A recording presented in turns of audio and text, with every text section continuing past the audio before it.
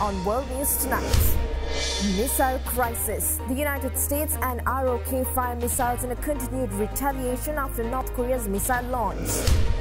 Emergency request. Donald Trump requests the SCOTUS to send seized documents back to Special Master for review.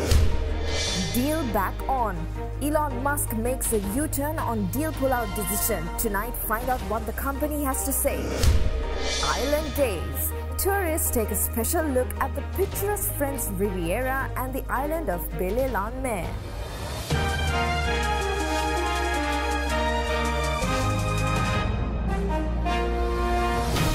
This is Derana World News Tonight. Reporting from Colombo, here is Suzanne Shanali. Good evening and thank you for joining us on World News. As we begin, South Korea and the United States fired a total of 4 Army tactical missile system missiles toward a mock target in waters east of the Korean peninsula in response to North Korea's ballistic missile launch the previous day. This comes after South Korea dropped 2 joint direct attack munitions the day before in a show of force to deter further North Korean provocations. South Korea and the U.S. each fired 2 ATACMS surface-to-surface missiles toward waters east of the Korean peninsula, in response to North Korea's intermediate-range ballistic missile launch the day before. Seoul's Joint Chiefs of Staff announced Wednesday that they precisely hit a mock target in the East Sea, which demonstrated the Allies' capabilities to deter further provocations from the North. It also said the tests showed that Seoul and Washington are capable of striking North Korean launch sites precisely. The military added that it's closely monitoring the situation to be ready for any additional launches by the North. This comes after the Allies also held a bombing drill on Tuesday evening, involving 4 South Korean F-15K fighters and 4 American F-16 warplanes flying in formation. One of the South Korean aircraft dropped 2 joint direct attack munitions that hit the uninhabited island of Jik-do, located off the west coast of South Korea. This type of weapon is effective in precision strikes.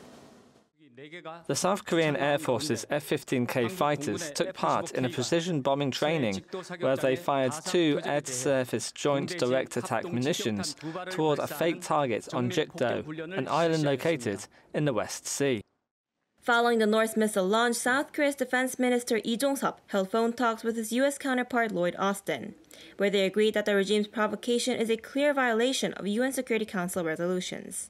Seoul's defense ministry said the 2 officials also reaffirmed commitment to strongly respond to any kind of threats by North Korea, through ways such as deploying U.S. strategic assets on the Korean peninsula.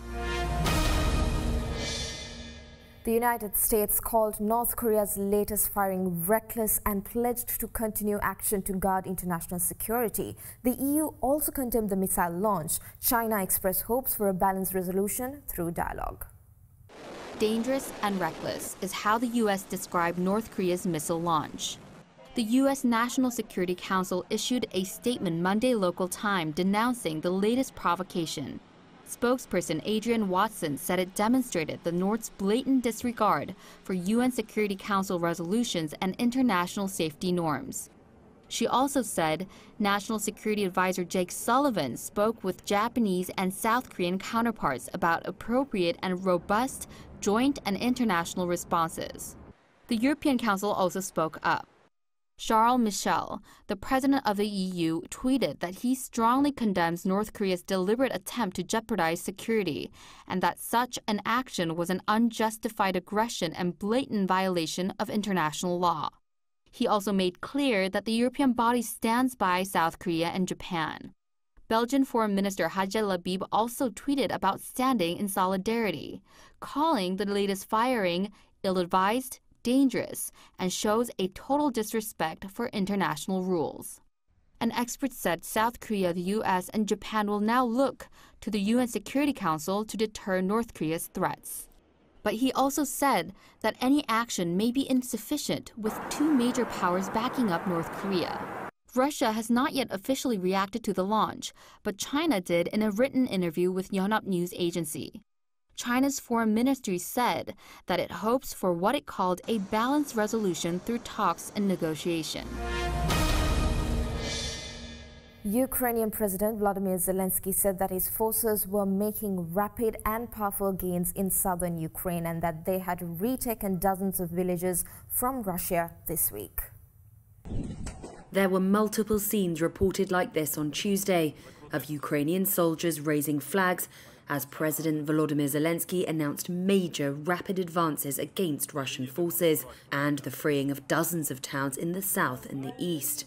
In a Tuesday nighttime address, Zelensky said, quote, "This week alone, since the Russian pseudo-referendum, dozens of population centres have been liberated. These are in Kherson, Kharkiv, Luhansk and Donetsk regions." Russia proclaimed the annexation of those regions last Friday after holding what it called referendums, votes that were denounced by Kyiv and Western governments as illegal and coercive. In Kharkiv, Ukrainian soldiers filmed themselves after retaking the village of Borivska and Drivka. Here in Kherson, one soldier raised the flag shouting, "Glory to Ukraine," with similar scenes said to have taken place in other areas of the region. The videos are all said to have been filmed on Tuesday. Reuters has verified the locations in the videos, but could not independently verify the date. Ukrainian forces retook several villages along the strategic Dnipro River on Monday, according to Ukrainian officials and a Russian-backed leader in the area. In the east, Ukrainian soldiers have been expanding an offensive after capturing the town of Liman in the north of Donetsk. Meanwhile, Russian forces in the Donetsk and Kherson regions have been forced to retreat in recent days and seem to be struggling to stop an increasingly Western-equipped Ukrainian army. US President Joe Biden told Zelensky in a call on Tuesday the US would provide Ukraine with $625 million in new security assistance. In a decree on Tuesday, Zelensky formally declared any talks with Putin impossible, while leaving the door open to talks with Moscow if it got a new leader. The Kremlin said that what it calls its special military operation in Ukraine would not end if Kyiv ruled out talks, adding that it takes two sides to negotiate. President Vladimir Putin, who rules the world's biggest nuclear power, has repeatedly cautioned the West that any attack on Russia could provoke a nuclear response. Reports say that Russia has dispatched a convoy of vehicles from the unit in charge of the country's nuclear arsenal, including claims that the convoy is apparently making its way to Ukraine. Will Russia use nuclear weapons? President Vladimir Putin has warned he's ready to use nuclear weapons to defend Russia amid the war in Ukraine. Putin cautioned it was no bluff, Это не блеф. and the US and NATO are taking him seriously. I've been clear myself, President Biden has been clear, our administration has been clear that there is a risk, given all of the loose talk and the nuclear saber rattling by Putin, that he would consider this, and we've been equally clear about what the consequences would be. We have communicated that directly to the Russians. Moscow's nuclear doctrine allows for a strike after, quote, aggression against the Russian Federation with conventional weapons when the very existence of the state is threatened. By claiming 18% of Ukraine as part of Russia, the threat increased, as the Kremlin could cast any attack on those territories as an attack on Russia itself. Some British newspaper reports suggest Putin may already be planning a nuclear test on Ukraine's border. The Kremlin dismissed that as, quote, nuclear rhetoric. Putin controls the world's largest nuclear arsenal, including a new generation of hypersonic weapons and smaller tactical nuclear weapons. Russia has 5,977 nuclear warheads. The US has 5,428. China has 350, France has 290, and the United Kingdom has 225, according to the Federation of American Scientists. Tactical nuclear weapons, usually a device used on the battlefield, have much smaller explosive power than the strategic nuclear warheads. They could be launched by sea, air, or land, though their effectiveness is a matter of debate among military experts. Alternatively, a weapon could be detonated over a remote, unpopulated area or a body of water like the Black Sea as a chilling demonstration of intent. Radioactive fallout would be limited to around half a mile. And we're fully prepared to defend it. I want to say this again. America is fully prepared with our NATO allies to defend every single inch of NATO territory. Every single inch. So, Mr. Putin, don't misunderstand what I'm saying. Every inch. NATO and the US have not detailed publicly how they would respond to a Russian nuclear attack on Ukraine, but Washington says it's spelled out to Moscow the catastrophic consequences that would follow.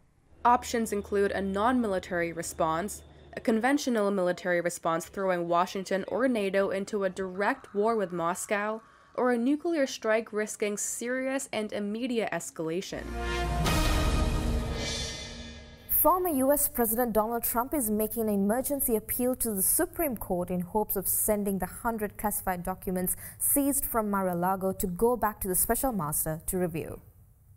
Former President Donald Trump asked the U.S. Supreme Court to intervene in his fight with the Justice Department over classified documents seized from his Florida home as part of a criminal investigation into his handling of government records.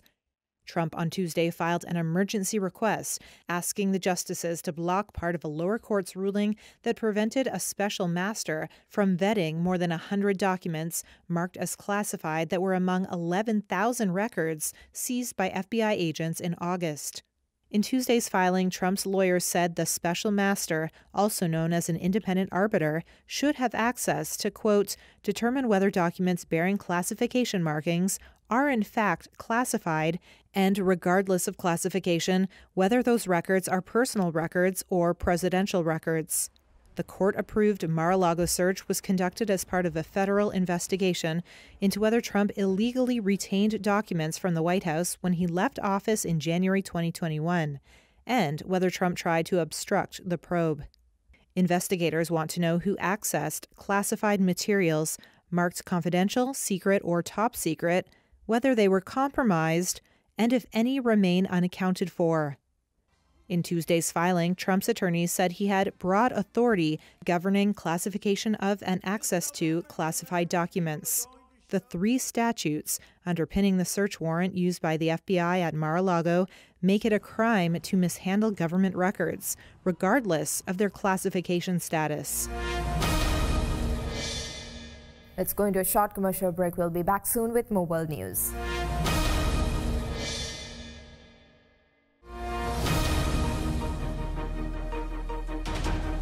Welcome back to World News Tonight. Now, Jair Bolsonaro outperformed expectations with his reflection bid, proving that the right-wing wave he rode to presidency remains a force in Brazil and giving him an opponent, Lula da Silva, 3 weeks to pursue votes ahead of a winner-take-all runoff. Leftist presidential candidate Lula da Silva appeared to be within arm's reach of victory in the first voting round of the election. Yet with only 5 points difference, his far-right rival president Jair Bolsonaro is in an equally strong position. No time to waste for Lula as he called a strategy meeting on how to beat his opponent. We don't need to talk to people we already know, people we know have already voted for us, or people we know are going to vote for us. We'll talk to those who don't seem to like us, who don't seem to vote for us, who don't seem to like our parties. It's with them we need to talk. Despite running in second place in the presidential race, President Jair Bolsonaro surprised many after his party won 99 seats in the lower house and 13 in the Senate. With a strong conservative presence in Congress, Bolsonaro tweeted his determination to overtake Lula in the final run. Our opponents have only prepared for a 100-meter race. We are ready for a marathon. We will fight with confidence and with increasing strength, certain that we will prevail for the homeland, for the family, for life, for freedom, and for the will of God. Both candidates will not only have to maintain their momentum, but also convince the 31 million Brazilians who did not vote in the first round to cast a ballot in their favor. Lula da Silva and Bolsonaro will next face each other in a televised debate which could be decisive before the final runoff vote. The Indonesian government has set up an independent team to investigate the stampede at the Kanjuruhan Stadium in Malang, which is one of the deadliest sporting events in the Indonesian history. Indonesian police wrongly used tear gas inside a soccer stadium to disperse rioting fans, according to an internal oversight official with the National Police Commission. Police experts and spectators, along with video footage, suggest Saturday's tragedy, which killed at least 125 people, was caused by a number of factors. They include tear gas, an overcrowded stadium, angry fans of the losing home team, and locked exits. The officials said there were no orders to use tear gas on the crowd and that it was unclear why some exits had been locked. Spectators said several of the exit gates were locked, causing bottlenecks as fans tried to flee. Football's world governing body, FIFA, bans the use of crowd control gas and weapons at matches. Police have said the decision to deploy it is one of the issues being investigated. With the country in mourning and seeking answers, the spotlight may be on the police, but experts say the true picture is more complicated. Football hooliganism and violence is not new in Indonesia. To preempt risks, the police had banned fans from the rival Persebaya Surabaya side from attending and asked for the match to be held during the day, when policing is easier, according to private football watchdog Save Our Soccer. But SOS also said organisers printed 42,000 tickets for a stadium designed to hold only 38,000. We cannot only blame the police. These are collective mistakes, SOS said. A spokesperson from Arema FC was not immediately available for comment. Indonesia's Soccer Federation has banned 2 club officials for life over the chaos. Spokespeople for the National and East Java Police declined to answer questions on the security measures, but on Monday, 10 officers were suspended pending an investigation. In yet another U-turn in the Elon Musk Twitter takeover saga, Musk has reportedly agreed to buy Twitter after all. In a letter sent to the social media company, Musk's lawyers said the Tesla CEO will go through with the deal initially made in April. With a trial looming, billionaire Elon Musk said he will go ahead with his original offer to buy Twitter for $44 billion, according to 2 sources familiar with the matter, possibly ending a messy legal battle and public relations nightmare for Twitter that would put the world's richest person in charge of one of the most influential media platforms on the planet. The news on Tuesday, first reported by Bloomberg, comes ahead of a highly anticipated face-off between the Tesla CEO and Twitter in a Delaware court this month, in which the social media company was set to seek an order directing Musk to close the takeover deal at $54.20 per share. Dan Ives is an analyst at Wedbush Securities. I think Musk realized that he was going to lose. I mean, this was one where all odds were stacked against him legally. Musk's proposal would end months of turbulent litigation that damaged Twitter's brand and fed Musk's reputation for erratic behavior. Musk agreed to buy Twitter in April, but later said he would walk away from the deal after alleging that Twitter misled him about the number of bot accounts. Twitter shares jumped more than 12% before trading was halted for the second time. Shares of Tesla also rose amid a broader stock market rally. Twitter and Musk's lawyers were not immediately available for requests for comment.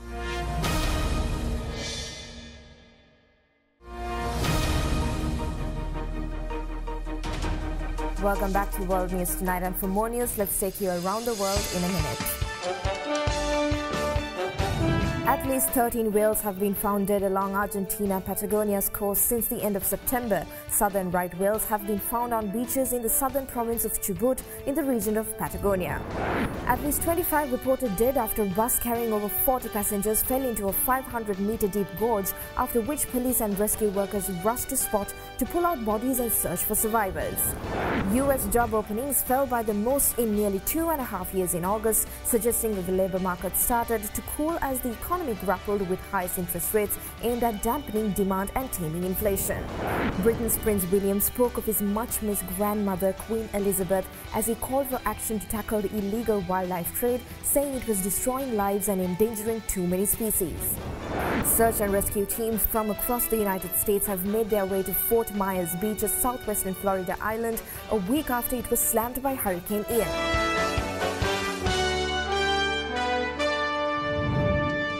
And that's all the news we got for you tonight. Join us again tomorrow for more news around the globe. And in case you missed to watch any of the stories we aired tonight, you can always rewatch by catching us on our YouTube channel, youtube.com/Derana English. And we leave you with views of the coast of the French region of Brittany, Belle-Île-en-Mer, a picturesque island for all those who want to disconnect. Stay safe and have a good night.